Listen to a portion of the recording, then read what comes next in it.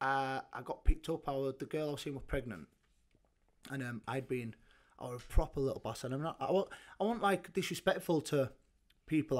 I was quite polite. I thought I carried myself pretty well, but I was just doing mad stuff, really risky stuff. And anyway, I was going to see the bird that was pregnant, my son's mum at the time. I was going to see her. My friends rang me. They said, "Tom, what are you doing tonight?" I said, "I'm not doing out tonight. I'm going to stay in. I'm going to go see her. She's pregnant and blah, blah, blah." And they said, "Oh, come pick you up. We'll give you a lift to where I'm going to Belial to go see her," which is wrong. Anyway, so they've picked me up in this brand new Audi Quattro. And back then it was a sick car. So I thought, fuck it, I've jumped in car. RS4 or something like that. Yeah, it was Audi Quattro. And it was like about 15 years ago, this. So it was like... Anyway, they picked me up in this, the old school Quattro. Brand new, and it was a belter, bro. So like they picked me up in that, and I thought, fucking hell, I'll gassed up in car, yeah. Next minute, I didn't even seem to ask where they got it from. I'm in back seat, and we're going on the way up to Belial. Next minute, blue lights came at mirror. So I'm like, fucking hell, we're about to get a taxi up to go see her. I wanted to stay and I wanted to avoid anything. Blue lights have come in.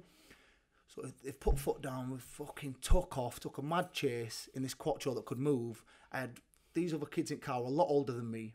And I'm sat there thinking, right, this is mad next minute. And I've been in loads of chases and stuff like that, but this was like a mad chase. They had helicopter and everything come out.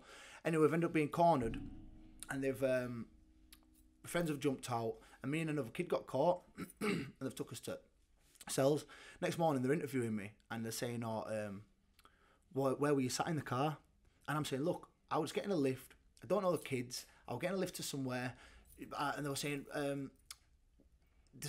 where was you sat? So I said, and I'm just trying to say no comment in it. I'm saying to solicitor, but I knew I wasn't even there. They were saying this car's come from. Basically, I'll get to it now. So I'm getting a bit, anxious when you're speaking. Sorry, I'm not. You're really well. Do you know what you're doing? Is you're sick at speaking, bro. He gets it across really well. So anyway, so I'm sat in the interview, and they're saying to me, "Where was you sat in the car?" And I said I was sat behind the driver. I was just getting a lift to go see my kid's mum. I don't know what's going on. I don't know the kids. That's it.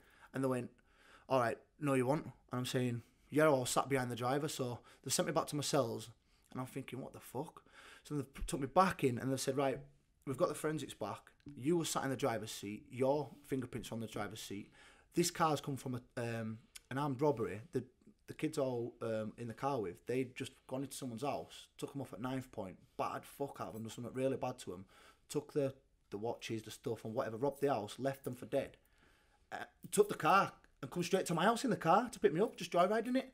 But I didn't even know this. I literally just... And they're the older lot, right? They're the older kids. These were like 18, they're the ones you got to be careful of, right? So they've just pulled up at my gaff in this Quattro. I thought, fucking, I didn't think where it had come from. Didn't think it were anything deep. Next minute they're getting chased, sirens, helicopter. I'm in cells, and they're saying, "You were sat in the driver's seat."